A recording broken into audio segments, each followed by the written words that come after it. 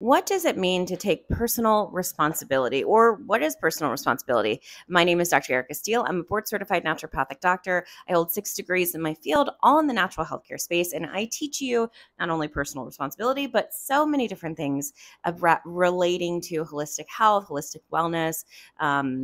So I have tons of courses below. You can go ahead and scroll through my little course store, if you will. I teach about nutrition, mental health, emotional health, detoxification, you name it. I teach about it, and I'm adding new courses every single week. So definitely keep in touch with me with that. Okay, so what does it mean to take personal responsibility in the context of your health? Because remember, we have different contexts, if you will, or different areas of our life. So the area of our life could be that we're working on our mental health or our emotional health, or we're working on our career, or we're working on finance and money, or we're working on our friendship relationships versus our partnership relationships. So what is all of this, right? So we're just going to, for the sake of this video, we're going to look at it from the context of your health, because I think health is deeply personal for so many people. I'm here in New York, about to catch a flight, and I ran across a couple physicians while I was here, and we were talking about, the unfortunate nature of healthcare. People, unfortunately, they self-neglect. They don't take care of themselves. Really, I believe it's because we haven't been taught. Many of us have not been taught how to take care of ourselves. We've been taught to self-abandon. We've been taught to overgive to everyone else. We've been taught really that our needs don't matter, and that everyone else's needs matter the most. And so we've developed a lot of codependent habits, and we're constantly overgiving and exhausting ourselves to the point that we self-neglect and break ourselves down. I mean, I've been guilty of that before too, especially as a doctor. You're constantly working and helping other people. And so it's very easy to slip into that dynamic. I was also talking with one of the physicians just yesterday about, the suicide rates, unfortunately, with physicians is so high. Why? Because we are constantly taking care of other people and neglecting ourselves. Nurses definitely fall into that camp too. So, taking personal responsibility, we can understand why we have been programmed almost not to. So there's that, behavioral and developmental education. But then there's also the societal perception, if you will, that somebody is going to save us, right? So we see that all over the Disney Channel. We see that over, all over, it's like there, especially as a woman, right? There's like a knight in shining armor that's going to come and save us. I don't know. I think he got lost or eaten or something because he didn't show up. So the reality is that we have been taught to look outside of ourselves for someone else, right? So we've been trained, we're going to give our power away to someone else, right? And that someone else, whoever that may be, whether that's a doctor, whether that's a partner, whether that's a government, somebody else outside of ourselves is the operant power, and they are going to fix it, save it, make it all better, right? So we can look, right? That could also be a symptom of, let's say, not being nurtured as a child, not having, a healthy mother role or a healthy father role, right? So that taps into worthiness and deserving and all of those other emotions related to that. So we have been trained not to take personal responsibility, and also that we're a victim, right? We're just a victim to circumstance, right? We just wake up one day and things happen. And in the context of health, it doesn't work that way. Every single day you're either building health or building disease based off of your habits. And so if your habits are healthy, 80% of the time, your health, not disease process, because a lot of times people believe that the absence of disease is the state of health, and that's not the case. Health is something that's built every single day consistently with your mindset, your emotional health, your, drinking water, you are, eating enough protein, etc. And so consistent breakdowns of that, consistent unhealthy habits are then eventually going to lead to dis-ease and an unhealthy body. It doesn't just happen out of nowhere. So we've got to transcend this victim consciousness, transcend this idea that we are not responsible, or that, it just happens, right? And I also think that the world of genetics kind of planted that seed as well, because it was believed a long time ago, before the Genome Project, that, if you, let's say, have, hypertensive in your family, right? Hypertensive gene, you have nitric oxide, NOS, right? So you have that gene. It's automatic that you're just going to develop hypertension, not realizing that genetics only accounts for less than 30%. The rest is, you guessed it, personal responsibility in your lifestyle. And so, of course, in family systems, they pass down the same unhealthy habits. And so, of course, there's going to be that relationship. Is it because of, genetics? That definitely loaded the gun, but that didn't pull the trigger. And so we also have those pieces to consider as well.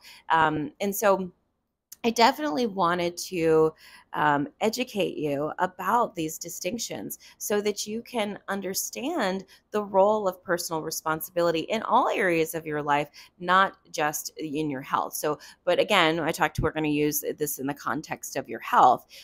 So let's jump into it. How do we take radical personal responsibility? So number one, we're going to look at what our current state of health is, right? This is why I love metrics and I love data so much. So patients come to me, I do all of these assessments with them. I look at their labs, I take questionnaires, I do all of these things. And then I give them, so that's all the qualitative, where I'm taking all of the information from the patient. And then I put it in a quantitative format, a measured amount. So I can actually tell you, okay, your state of health is based off of this particular number, right? And so we get baseline numbers. And so that is a lot of times very scary for people, because we're trained, oh my gosh, not to look. I don't want to see this. I'm going to avoid it. I'm going to repress it. I'm going to deny it. But unfortunately, when you do that, what tends to happen is that it just gets worse and worse and worse. It doesn't get better.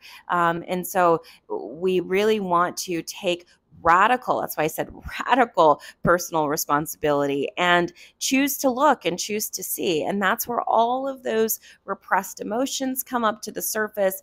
They really start to, come up to be looked at and exposed. And I tell people the first 3 months working with me really sucks, because it doesn't always have to be, but a lot of times it is, because we're definitely peeling the layers back for you to really see what's going on with your health and well-being. And so that can be, very confronting. It can be very uncomfortable, but we ease you through that process, because if you don't see where your state of health is, again, you're not taking personal responsibility and you're not able to make any changes. So then you wind up years and years and years later in another doctor's office going, oh my God, this happened out of nowhere.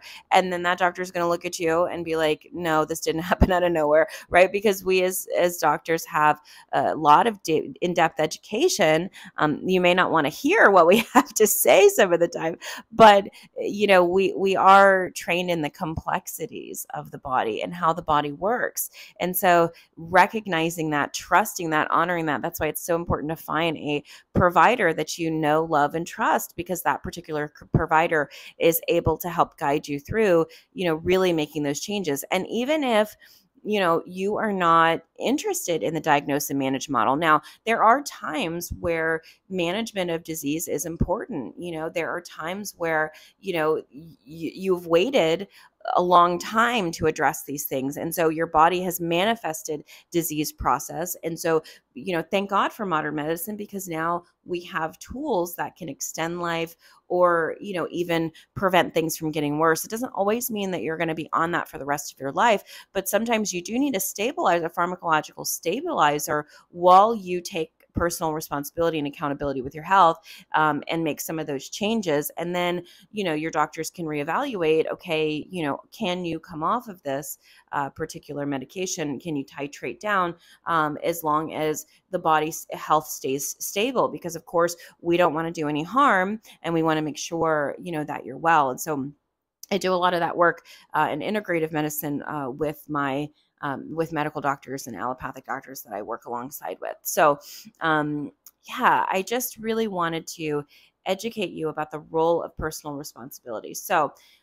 first thing is really get an assessment of what's going on. Now, you can personally assess yourself. I wouldn't recommend it just because you can't be objective. I would have ideally a healthcare provider to do that, to assess you. However, everybody's situation is different. If you're going to personally assess yourself, I would look at, markers like pain on a scale of 1 to 10. How's your pain? How's your sleep? How much water do you drink every day? How many grams of protein do you eat every single day? How much do you weigh? How much are you supposed to weigh? Do you have that kind of midsection, that tire around the belly? I would really get honest with yourself in terms of that. And I would put it in metric format, meaning I would put it in a number format. So like, I would actually get on the scale. I would do a measuring tape around your midsection so that you have your baseline numbers and you understand where you're at. Okay, so now that you have that, the second step is to create a plan, right? So what are you going to do with that? A lot of times this works with mindset first. I have a great self-concept video about that. So definitely watch that video to kind of gain perspective on how you take some personal accountability and responsibility using mindset work. Because again, if you don't make a decision to get well first, forget it. Like don't even buy the gym shoes. Don't even buy, the gym membership. Don't even, invest in the program, because if you don't have the mindset of that, you'll do it maybe for a few weeks and then you'll stop. That's why New Year's resolutions don't work, because everybody gets excited about the new year. And then by February, March, April, everybody's like back to where they were at. So definitely create a plan that is going to be realistic, right? So specific, realistic, measurable, attainable, and timely. So those are the SMART goals. I know I set them out of order, but you want to use something to measure. So let's say you're going to start with, meditating every day for 5 minutes, right? Get that down first, and then maybe move on to, let's say, drinking half your body weight in ounces in water and create a structure for that. And so you want to move slowly, because again, these are lifestyle changes. These are not, this is not a fad. This is not, people sometimes will say like, well, how long do I have to do this for? Till you die, like, till you can't do it anymore. So, this is how we build health every single day and how we take personal responsibility in the area of your health. It is slowly, surely, deliberately over an extended period of time. And so that's how we make these changes. Right. So then the last thing you're going to do is do check-ins with yourself, right? So some sort of metrics. I love those little habit trackers because you can just check them off. You could say, okay, I meditated today. Great, check. I drank my water today. Check. I got my protein, check, right? Maybe those are your top three. And then you kind of work from there, and you're going to track it every single day. And then maybe at the end of the month, you go back and you look and see how you did. And you go, okay, great. So if I complete this, for a month, I, get to go to Disney World or whatever your thing is. I mean, naturally, don't use food as a reward, please. Use something, that I get to go to a concert, or, I'm going to go to, a show that I wanted to see or whatever, but definitely reward yourself for taking that personal accountability and responsibility. That's called positive psychology. And so that means you're going to constantly be motivated to do those things. And of course, if your goal is to lose weight or that sort of thing, you're going to see a drop in the scale. If, so that's always a motivator too. If your goal is, let's say, to, improve your hydration, you're naturally your skin's going to feel better. Your head's going to feel better. That's a great motivator as well. Let's say if you're meditating, that kind of thing, your mental health is going to improve. There's lots of different metrics that you can use for that. So I just wanted to jump on and teach you guys about personal responsibility before I have to catch my plane. So thank you guys so much for tuning in. If you have any questions, please comment below, like, share, and subscribe. And again, we have tons of courses. I'm always developing more all around various topics just like this, right? From core values to step-by-step how to do what I'm asking you to do, to nutrition, meal plans, exercise, all kinds. I even have a water course, right? So all all kinds of things, tools to help you. And every single day it's already been done for you. So you already get every single day, you get what your task is, you get to check it off. So you get that little, dopamine hit from being able to do that. You can track your water, your food, your body biometrics, all within that app as well. So that's all included with every course that you take with me, and you have access to the app even after you're completed with your course. So we have lots of courses even on metabolic health. So definitely check that out, because there's a lot of really cool goodies in there for you to really help you take personal accountability and personal responsibility with your health and get well and be proactive instead of reactive. So see you in the next video.